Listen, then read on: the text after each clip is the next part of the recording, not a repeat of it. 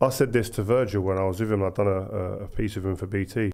It's almost, you can't judge him now against those other centre-halves of the Premier League era, because those guys' body of work is 8-10 years. He's been like 3-4. So once his career finishes, then we'll see where he's at.